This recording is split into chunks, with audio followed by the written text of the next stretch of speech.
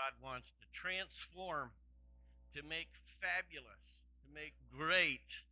And this morning I'm going to speak about money.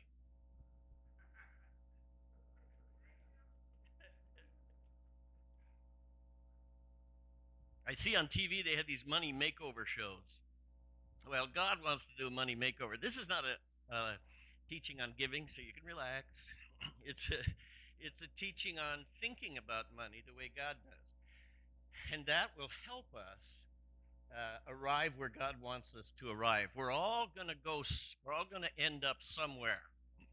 And the somewhere depends on the path we take. Now, the path that God wants his children to take is he wants us to be debt free.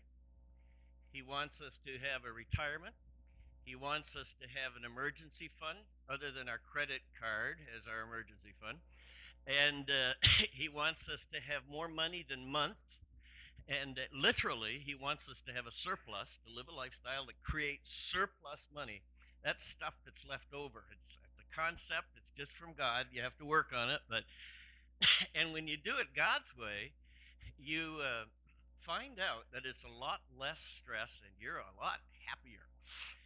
Finances are a very important part of our life, and it's the biggest cause of divorce, the biggest contributor to divorce. And God says, I don't want you to be a slave to anybody. I want you to be debt free. Now, first thing after Easter, we have class after class called Financial Peace University. That's as opposed to financial turmoil and stress. And this is God's plan in its fullest. And so shame on us if all you've heard the Church of Jesus Christ say, give me your money. That's not what God's saying. He's saying, please, let me bless you abundantly. And here's how it works. And so try some of those concepts. So we've been looking at 50 days of transformation. And you picked a great Sunday to be here. If this is your first Sunday, I'm sorry. First Sunday, and he's going to preach on Monday. Yeah. But actually, you have to remember that God's intentions are for good, to bless us, not curse us, to give us a hope and a future. All of the things that God has, including his teaching about money. And then after you've done the first class university, there's another thing called legacy. What do you do with now that you've got your finances in order and now you have reserves and you have some financial energy? How do you leave a legacy? So God's teaching goes quite deep into this area. We've looked at spiritual health, physical health, mental health, emotional health, relational health, 2 more dimensions to go, work and money. This week, we want to look at financial health. Now, it may surprise you that Jesus talked about money more than he did heaven or hell. And if you get into Matthew, Mark, and Luke, every 6th verse was Jesus teaching about money. Why so much? Because money dominates our life. And you'll find out that people will do weird things to get money. And sometimes they get so energetic at getting money, they wind up in jail. We work for it, we study it, we save it, we invest it, we do a whole bunch of things with it, we worry about it. But if you don't learn to manage your money will manage you. If you don't learn to manage your money will manage you. And all your decisions will be based on the financial place you have put yourself in. God says, I don't want you to be encumbered by money. Be free. Here's how you do it. Don't have that stuff pulling away at your life. Walk away. Now, he tells a story.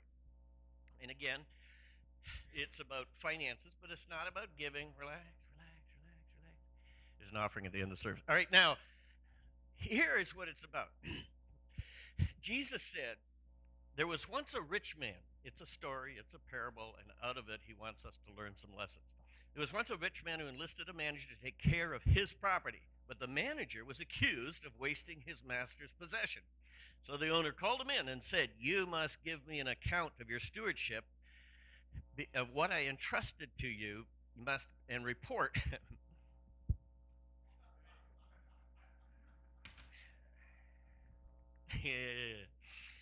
You must now give an account of your stewardship and report what you've done with what I entrusted to you, because your time as a manager is ending. Manager thought, what am I going to do now? I'm losing my job and I'm not strong enough to dig ditches and I'm too proud to beg.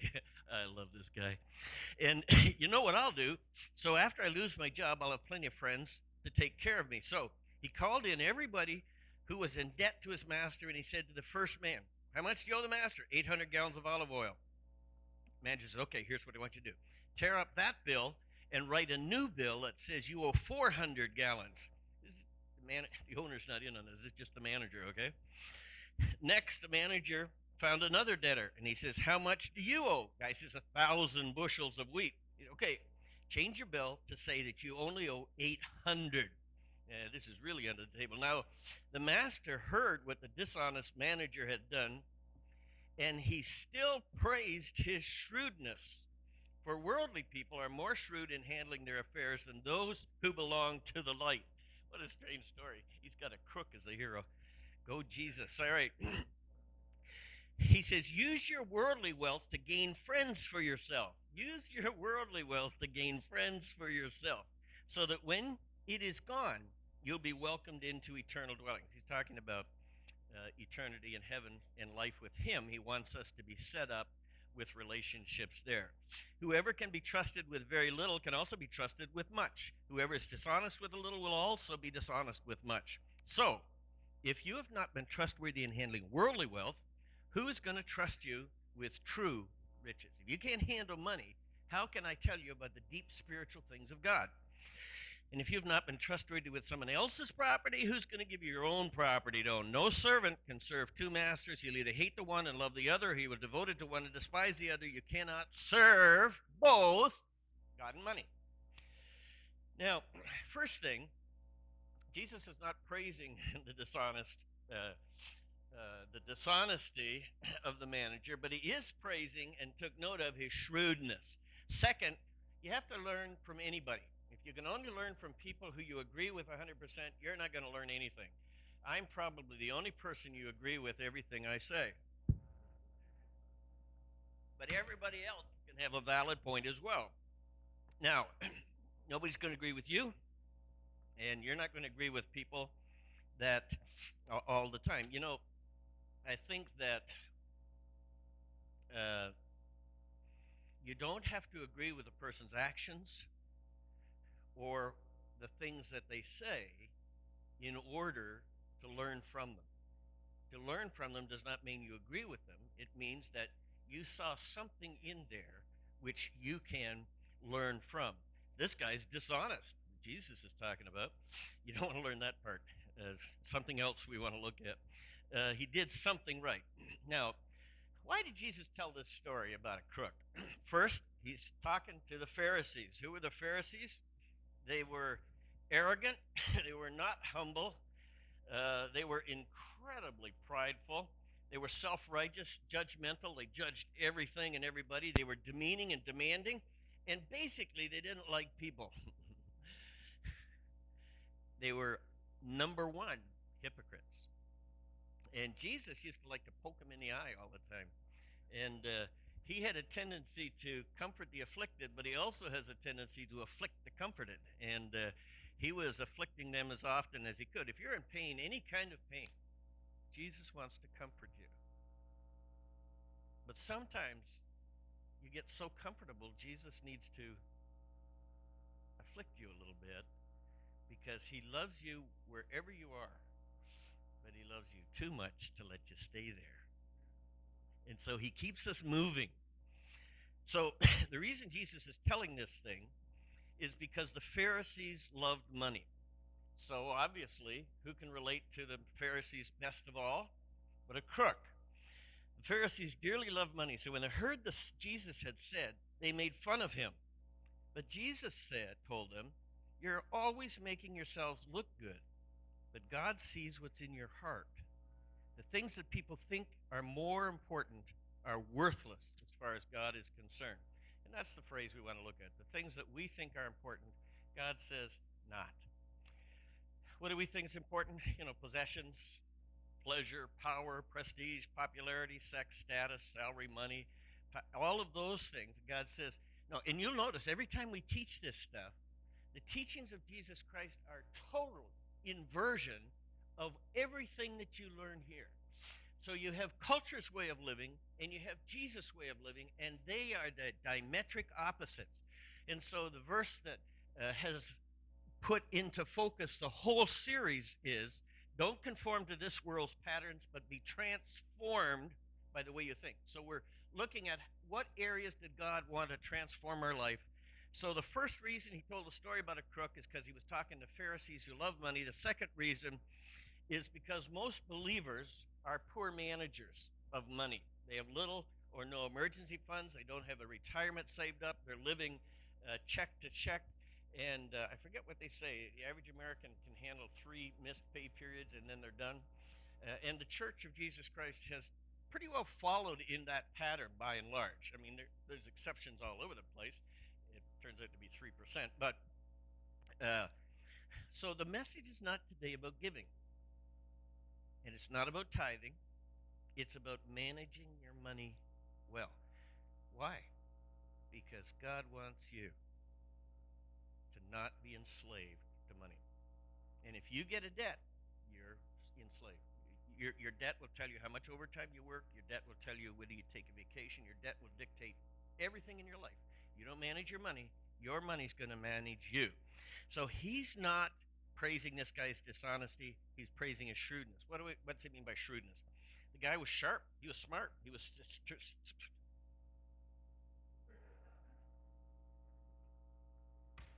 strategic, someone might say. He was resourceful. He saw the problem clearly. And when he saw the problem, he knew what had to be done. So God wants you to learn to be biblically shrewd with your money for the rest of your life. 5 things you need to remember every day of your life. And you do, your stress will go down, your satisfaction will go up. Stress will go down if you follow these 5 things, satisfaction will go up. So let's first of all look at 4 things you don't do with your money. We're just going to go through them quickly. Don't waste it. The manager was accused of wasting his money. You know, it's my money, I can do whatever I want with it. Actually, it turns out to be God's, and there's a big difference. Don't love it. Don't live for it. No servant can serve 2 masters. He'll either hate one and love the other, be devoted to one and despise the other. You can't serve 2 masters, God and money. So it's impossible to live a divided allegiance. The problem, at the heart of this problem, is the problem of the heart. This is not about money. It's about where you give your heart to, and your heart follows your money.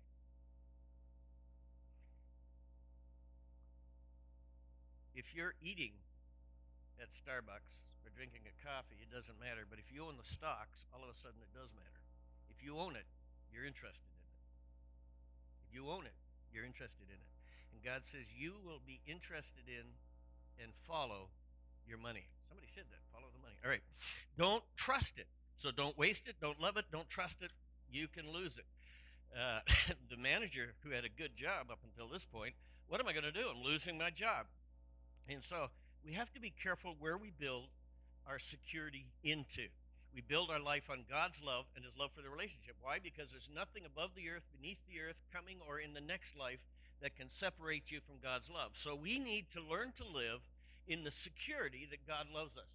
And last week we talked about those people who've been exposed face to face with God. And we said there's like 16 million in the States, 13 million in France, and then Italy, and people who've had, used to call them after death experiences, but since science doesn't think you can experience anything after death, they've had to change it to near death experience. But, anyways, when it doesn't fit with our paradigm, we'll just change what it is we saw, and then everything's cool. So, here, you can base your life on the love of God. And when those guys saw how much God loved them, they were afraid of nothing after that. They were afraid of nothing. Suddenly they said, oh, his love is real. I am looked after by a God who loves me. The scripture says that in Proverbs, remember Solomon, one of the richest and wealthiest men of his time, he wrote down, your money can be gone in a flash as if it had grown wings and flown away like an eagle. Now, isn't that nice? The United States government puts eagles on all our dollars just to right. All right. Fourthly, don't expect it to satisfy. I love this phrase from Howard Hughes. How much does it take? How much is enough?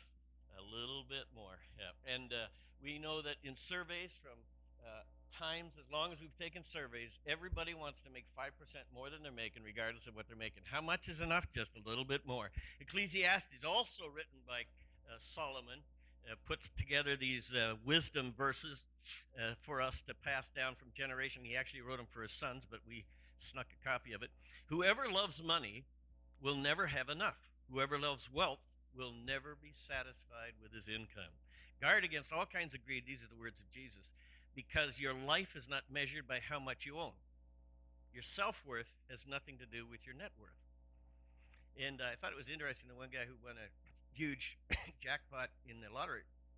And he said, I got money now, and everybody wants me to sit on their boards. I have more. I'm no smarter than I was. I just won the lottery. I was dumb before. I'm dumb now. I'm just rich and dumb. And he says, what they think because I have money, I'm wise. No, your net worth doesn't reflect on your self-worth. Okay, so those are 5 things we don't want to be. We don't want to conform to the way of this world, but we want to be transformed into the thinking of God. So what are the 5 things that we need to remember every day? It was interesting when uh, King David gathered all of the materials for the temple, but God says, look, you are a mighty warrior. You've killed more people than any person on the planet. You have been a military genius, and I can't get you to build the house of love. David says, okay, if I can't build it, good enough, good enough. We did sort of kick butt here for a few generations, but if I can't build it, can I get the material for it? So God says, yes, go ahead. So he gathered all the material. In fact, they were bringing in so much material, they had to say, stop. We got a temple and a half here. Just stop bringing it. And then King Solomon designed it, and he built it, his son, David's son. And at the dedication of the temple, when the Spirit of God hit it, he wrote a thing and he says, God, everything is yours. He said, the heavens, the sun, the moon, the stars, the trees, everything is yours. And he says, who are we that we can give anything back to you? You owned it. We didn't give it to you. We returned to you something that was yours.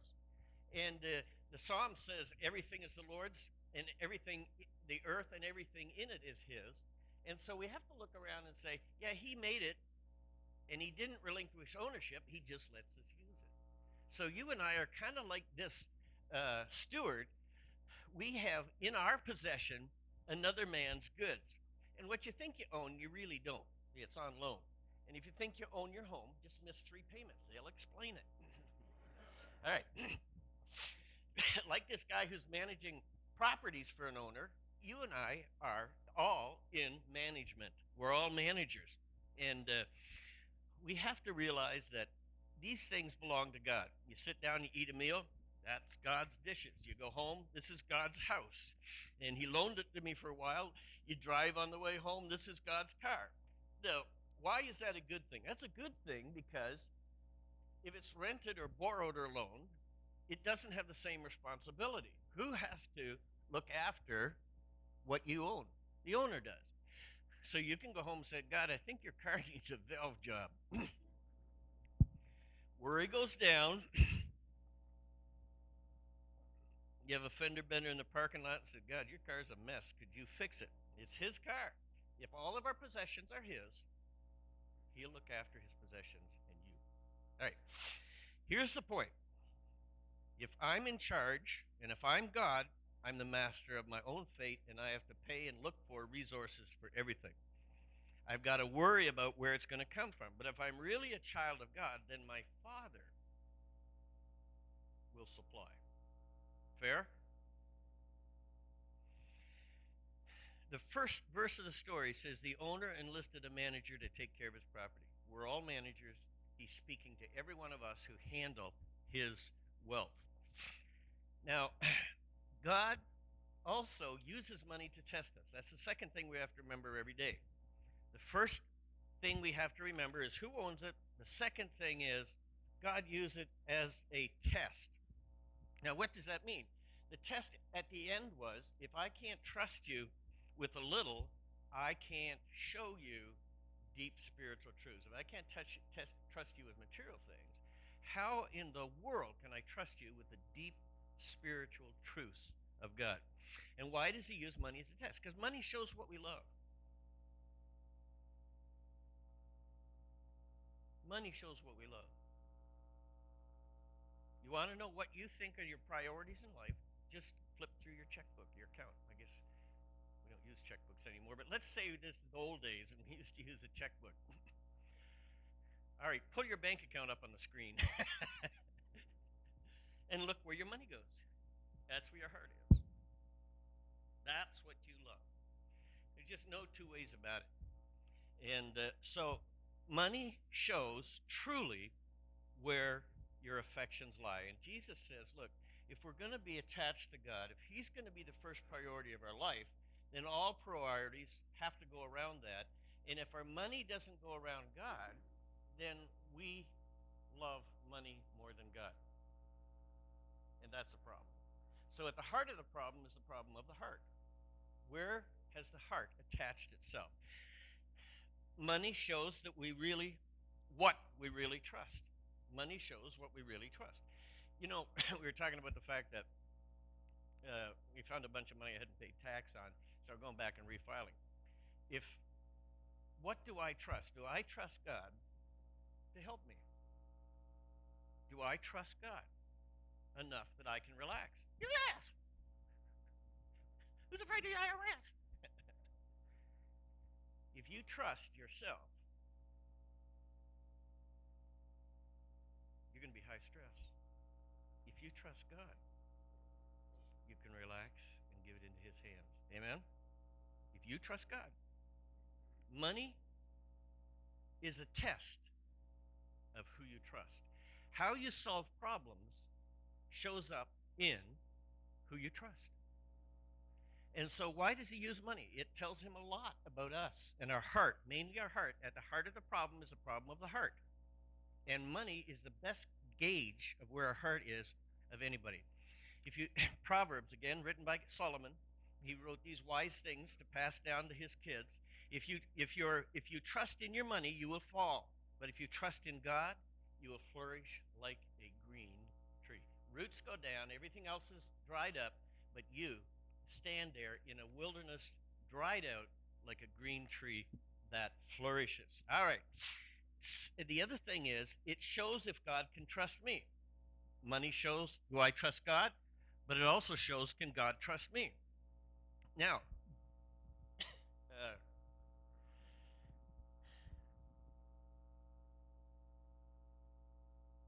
what he places in our hands, he places it there as an act of trust. When your kids go to university and you send off a lot of money, you trust them to study, and it's an act of trust. And God puts a lot of resources our way. He just trusts you. And the amount that he can trust you is the gauge of how much he can bless you. Does that make sense? Some people, you don't give them a big job to do, you just give them a little job. Why? Because there's a real good chance they're going to screw it up. And so if they're building the foundation, that's not a place to check it out. Okay? But if this is a rock solid person, they can oversee the whole project because you trust them. What God places in our hands tells us how much he can trust us. Whoever can be trusted with very little can be trusted with much. When God looks at you, he will give you as much as he can trust you. Now, and the other thing is, whatever he gives you, you don't have to worry about because you don't own it anyways. Now, money is a tool. I don't think we look at it this way, but he says, how do you use money? And Jesus is saying, I will tell you to use your earthly wealth. He said, use your earthly wealth to build his kingdom, to build relationships, to guide and help people into God's presence. What's the two movies that are showing now? God is Not Dead and Son of God, right? How do you invest?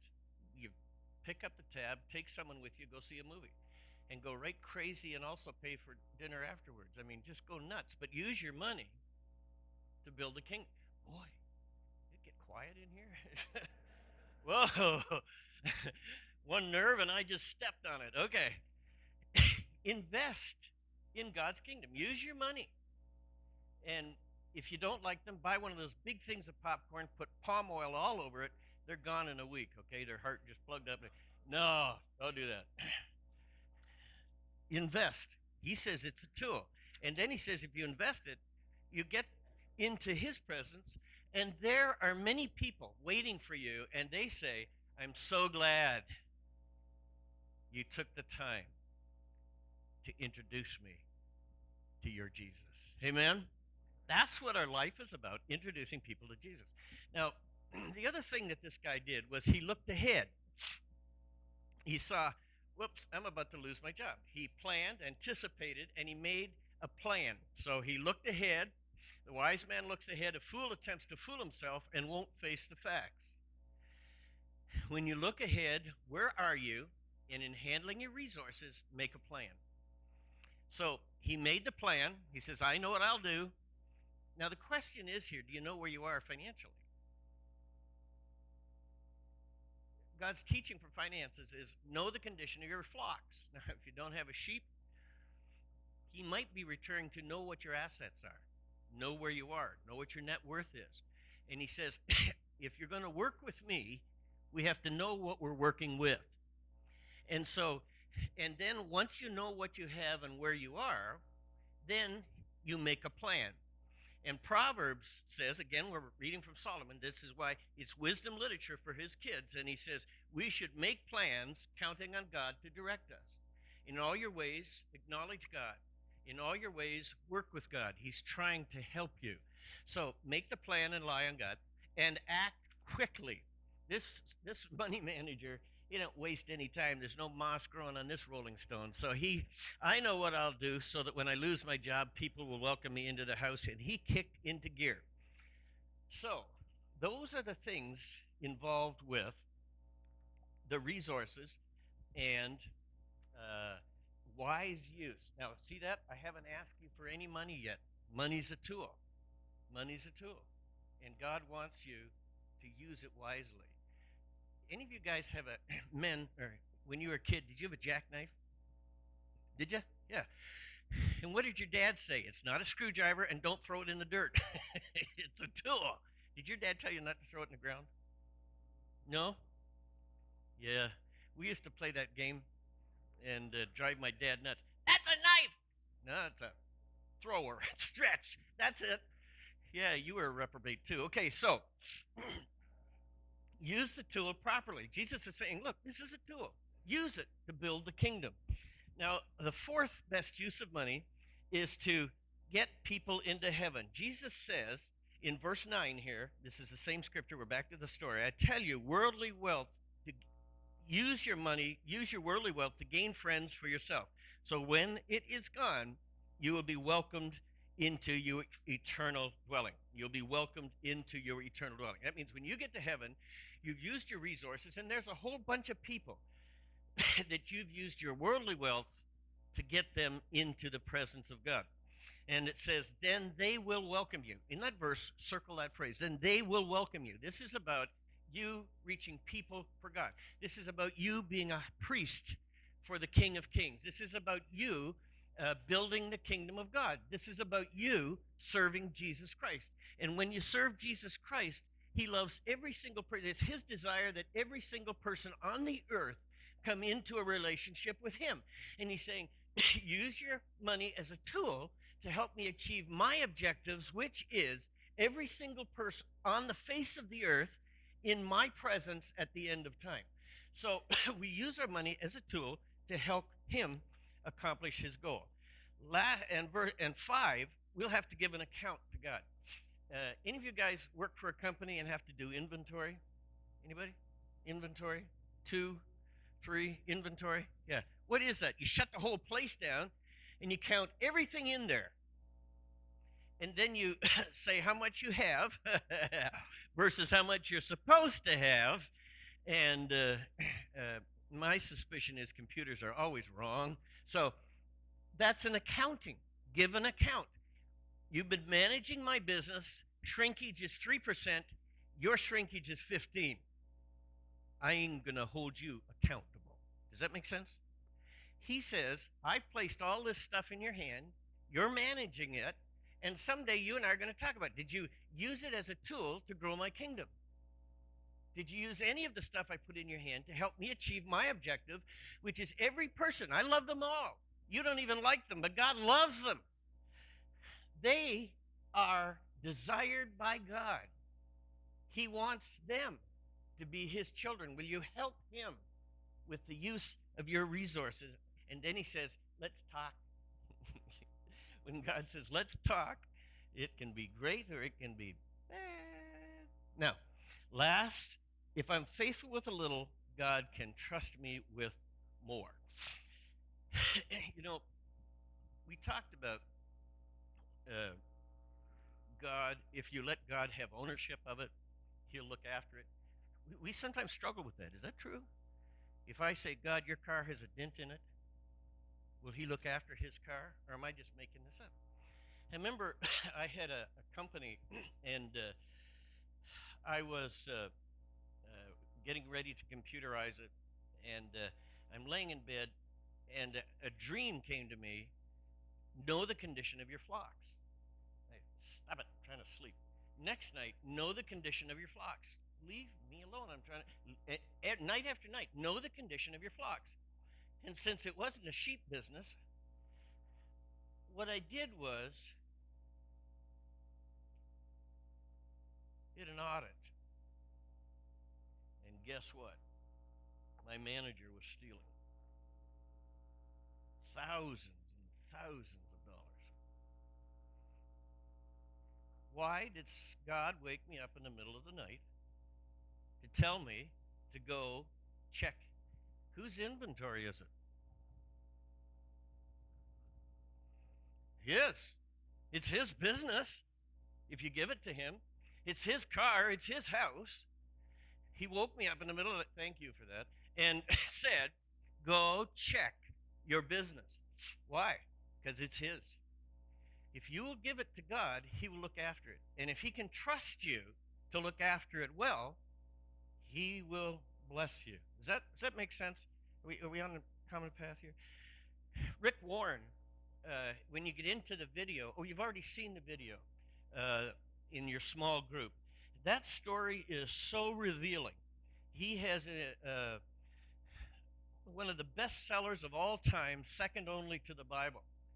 And he doesn't keep hardly any of it. He gives 91% in tithe and lives off the rest.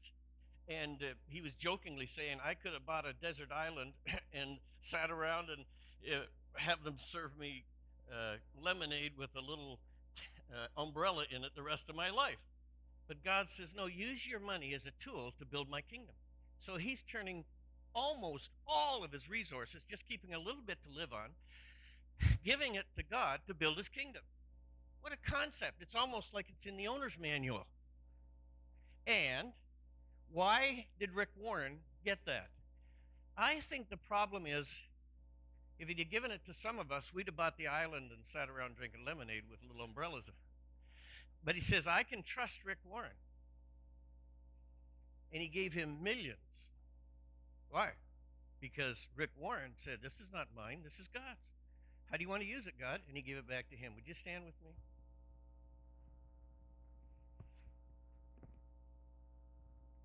Remember that everything you read in God's Word, this is authors through 1,400 years put together this manual for you to have a better life. This teaching this morning is teachings from God's owner's manual to you. And everything in it is so he can bless you. This morning he says, transform how you think about your money. And if I can trust you to give you a lot of money, if you'll use it to build my kingdom, I'll trust you.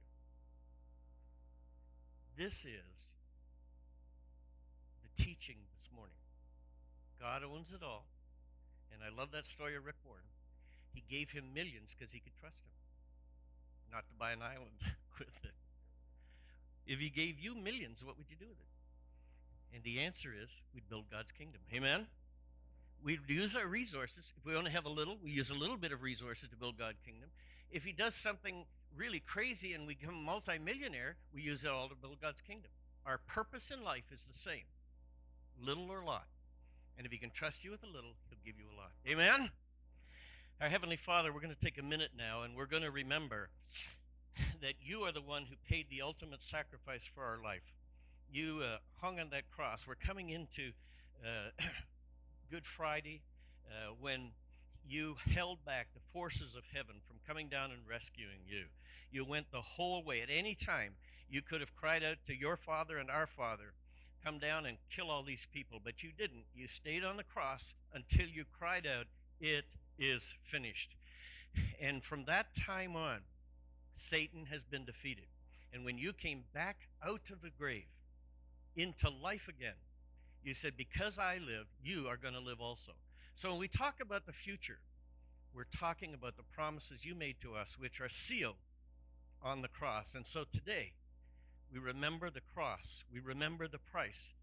We are free only because you paid the price. In Jesus' name, amen.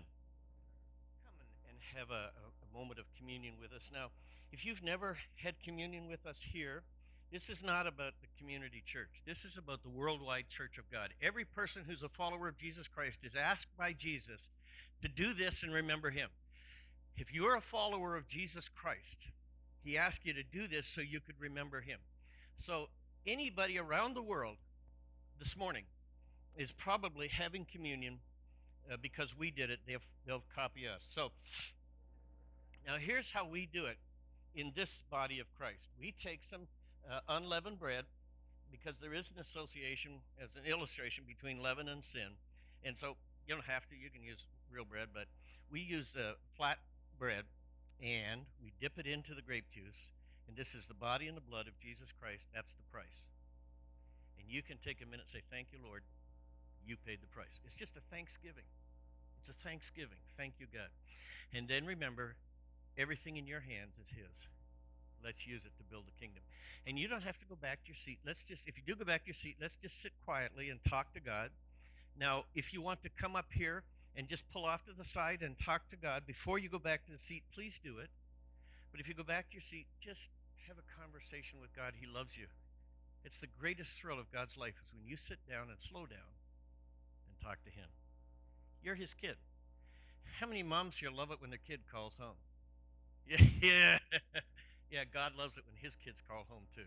Sit down, call home, give thanks. God loves you.